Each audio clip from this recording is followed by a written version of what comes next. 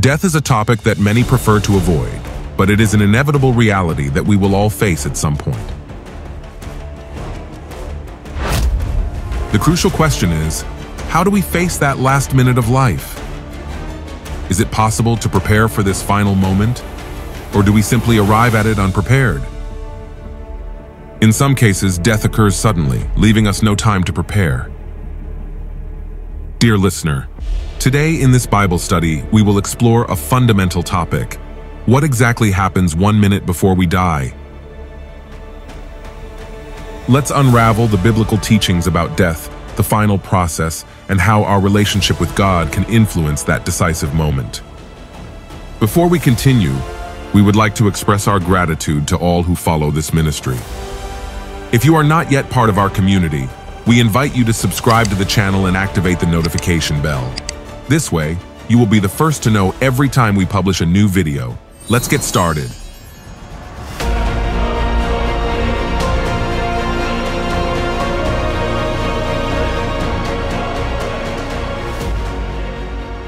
On a quiet autumn afternoon, two people were about to face the last minute of their lives, each from a very different perspective. John was a man of deep faith. Throughout his life, he had found comfort and purpose in his relationship with God. Over the years, he had faced many difficulties, but he always found peace in the biblical promises. As the illness progressed and his time approached, John maintained a calm attitude. In his final hour, surrounded by his family and friends, John sat in his room, a comforting calm filling the air. As his loved ones said their goodbyes, John was certain that his life was about to transform into something glorious. With a peace that transcended circumstances, he trusted in the promises of eternal life. His last breath was calm, full of hope, and on his face one could see the immense joy of meeting his Creator. Sophia, on the other hand, lived a life focused on the pursuit of success and temporary pleasures, without much interest in the spiritual. When the illness suddenly struck her, she had no time to prepare for the end.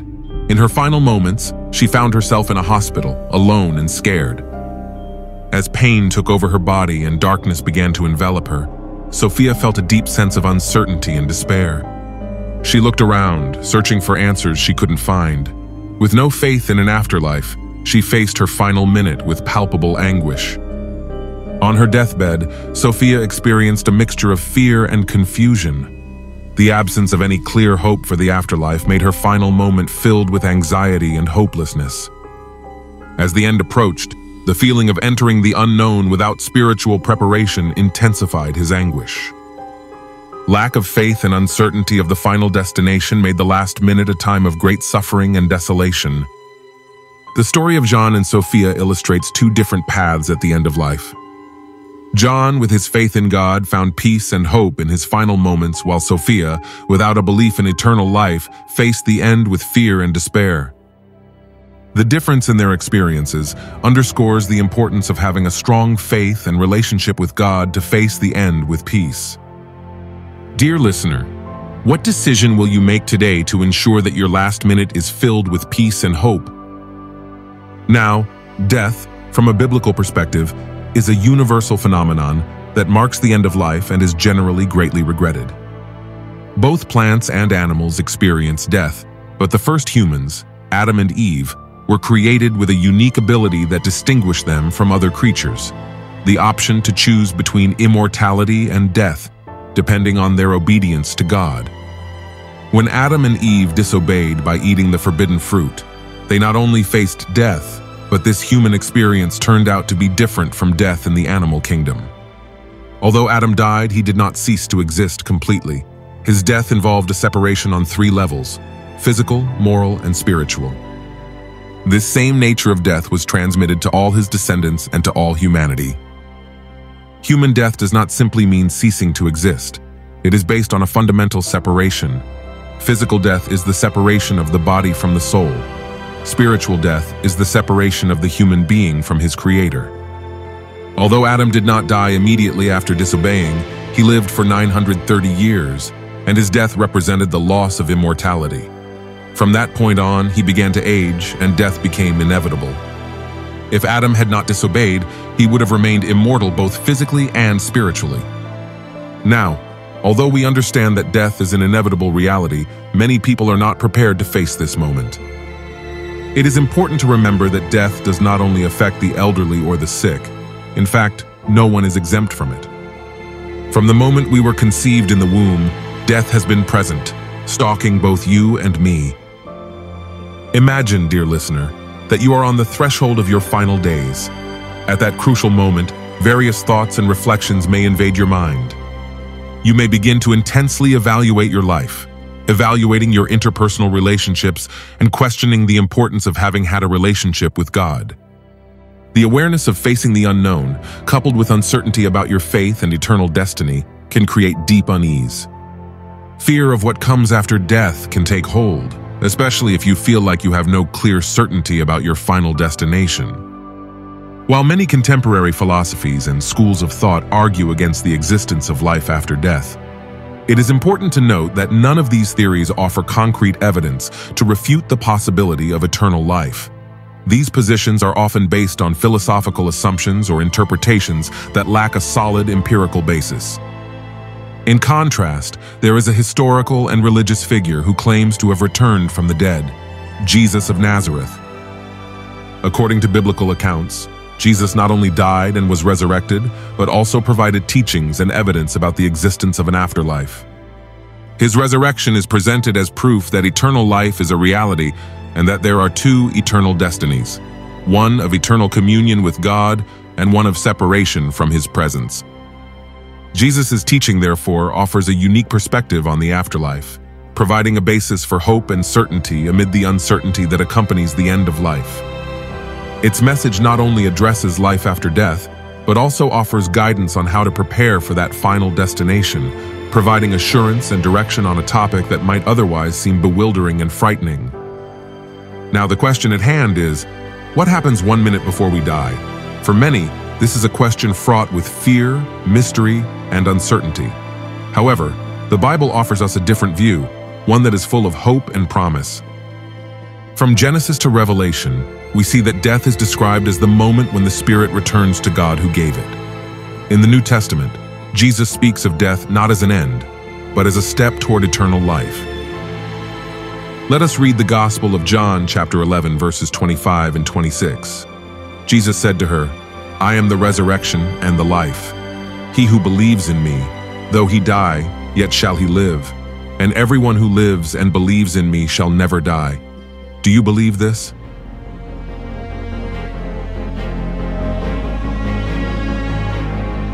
For the person who believes in Jesus Christ, physical death does not represent a tragic end, but rather a transition to a full eternal life in the presence of God. This new existence not only promises continuity, but also a transformation.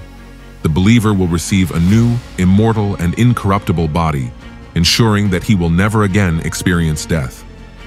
This crucial minute before death, according to Scripture, is a time when the soul prepares to meet its Creator. Jesus asks his interlocutor, "Do you believe in this?" And today, he asks each of us the same question. Dear listeners, do you believe in this? Personally, I have decided to believe. Some might consider this faith ridiculous, and that is their choice. But sooner or later, we will all face this reality. Perhaps in that last minute of life, some will realize that they are not certain about their destiny, and by then, it will be too late.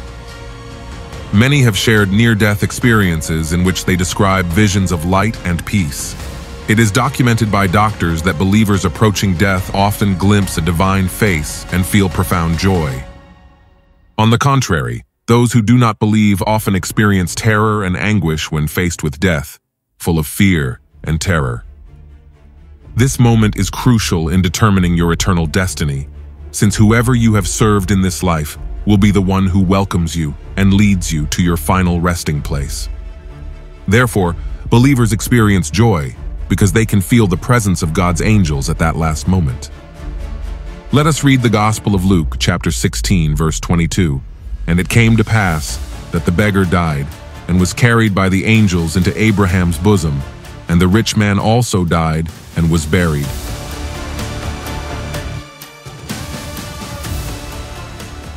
In this text, we find a crucial scene that describes what happens after death. When Lazarus died, the Bible mentions that he was escorted by angels who took his soul to its eternal destiny. Although it is not specified that the angels took the rich man to hell, we can assume that he was led there by entities of darkness, since he became their property. This narrative leads us to reflect on what happens in the spiritual world when a person is on the brink of death. There is an expectation in that area to take over the soul, with opposing forces fighting for the eternal destiny of each individual. A brother who was a deacon in the congregation I pastored shared with me a shocking experience he had. He was hospitalized for almost a year due to medical negligence and terminal cancer. He confessed to me that during that time, he was not in communion with the Lord.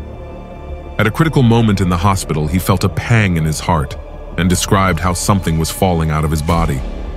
He was looking at his own body from outside, and filled with fear, he began to cry.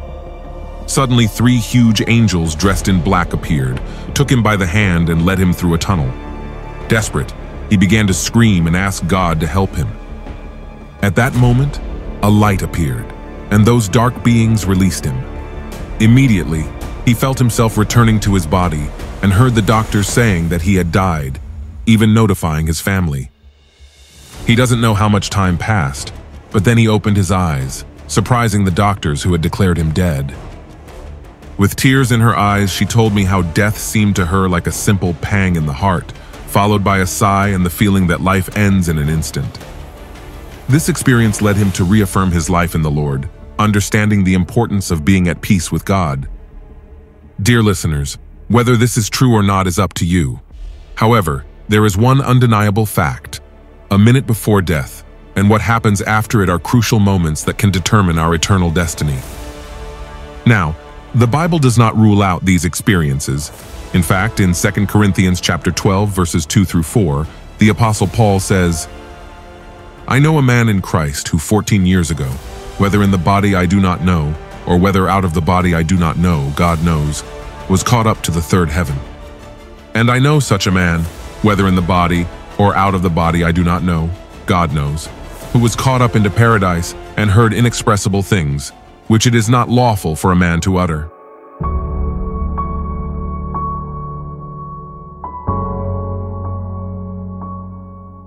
The man Paul is actually talking about is himself, although he refers to himself in the third person. In his account, he describes how he was taken to the third heaven, a place of ineffable beauty and holiness, where he heard things that could not be expressed in human words. This encounter was so extraordinary that it is easy to imagine that Paul did not want to return to this world. This testimony gives us great comfort and hope, reminding us that God's paradise is real and is prepared for God's children. This story not only encourages us to maintain our faith, but also offers us a glimpse of the glorious destiny that awaits us in eternity. Now, according to the Bible, after death comes judgment. Let's read Hebrews chapter 9, verse 27. "And just as it is appointed for men to die once, but after this comes judgment."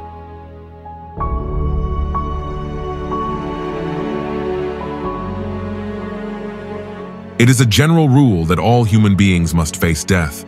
However, there have been rare exceptions to this rule.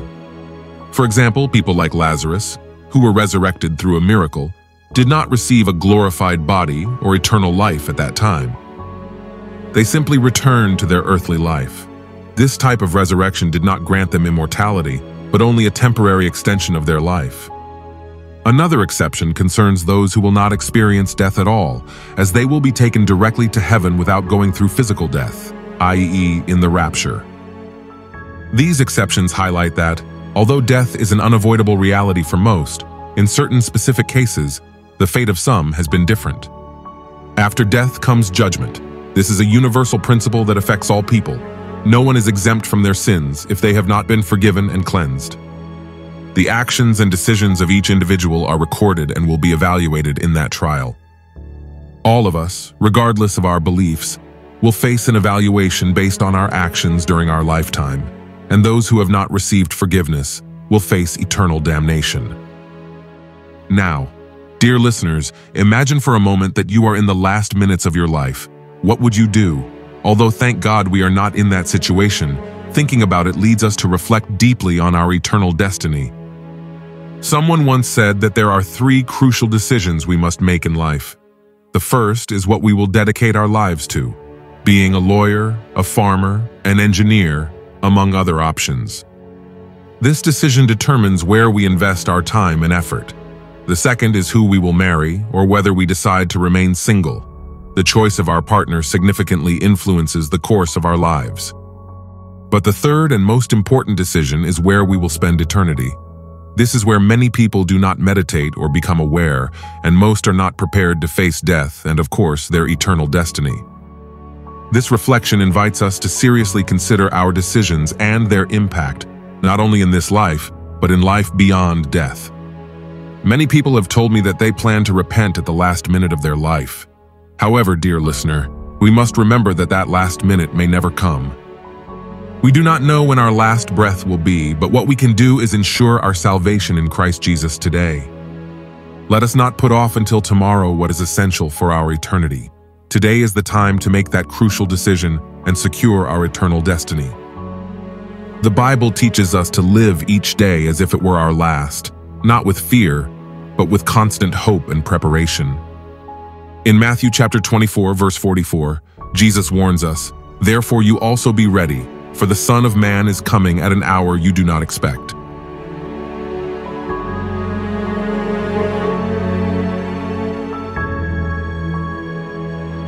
Spiritual preparation does not consist solely of avoiding sin, but of developing an intimate relationship with God.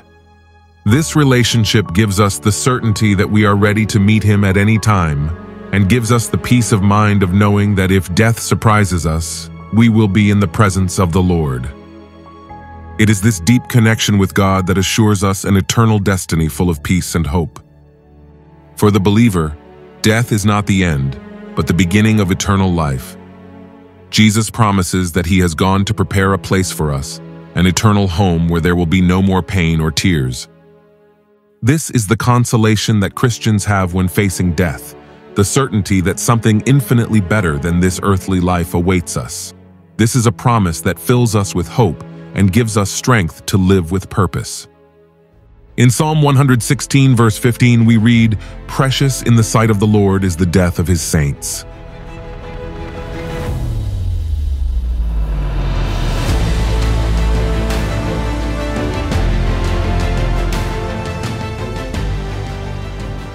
This verse reminds us that the death of a believer is valuable and precious in the eyes of God. It is not a tragic event, but a moment of triumph, of returning home. Those who die in Christ do so with the peace of knowing that they are entering into the presence of their Savior. This peace is a gift from God, given to those who trust in Him. 1 minute before death. For many, it is a moment of terror, but for those who trust in God, it is a moment of peace and hope. The Bible guides us and offers us answers to this mystery that we will all face. Dear listener, today is the day to reflect on our lives, to seek God, and prepare ourselves for that final moment. The Bible tells us about a foolish man and describes a course of action full of foolishness. Unfortunately, this path of foolishness is not exclusive to one person, but many seem to follow this broad and easy path. It is a reminder of how, throughout history, reckless decisions devoid of divine wisdom have led many to ruin. The lesson is clear. We must not let ourselves be led down the easiest or most popular path, but rather seek God's wisdom and guidance to avoid falling into the same foolishness. Let's read in the Gospel of Luke chapter 12, verses 16 to 21. He also told them a parable, saying, "The ground of a certain rich man produced abundantly. And he thought within himself, saying, 'What shall I do, because I have no room where to bestow my fruits?' And he said, 'This will I do. I will pull down my barns and build greater, and there will I bestow all my fruits and my goods. And I will say to myself, Soul, you have many good things laid up for many years. Take your rest, eat, drink, and be merry.' But God said to him, 'You fool! This very night your life will be required of you. And whose will the things you have provided become? So is he who lays up treasure for himself and is not rich toward God."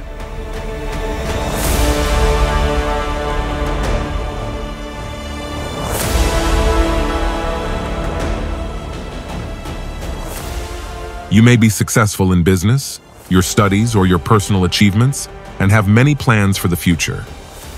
However, God warns that at any moment, the night may come when your soul will be demanded of you. This reminds us of the fragility of life and the importance of not losing sight of what is truly essential: our relationship with God and our eternal destiny. Everything we accumulate in this world is temporary, but what we do for our spirit has eternal repercussions. Dear listener, are we ready to meet our Lord Jesus Christ? The decision is in our hands. May this video inspire you to live with eternity in mind and with the certainty that in Christ, death is not the end, but the beginning of an eternal life with God.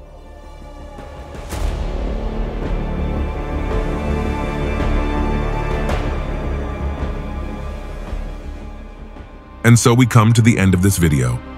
Thank you for being part of our channel. God bless you abundantly. Until the next video.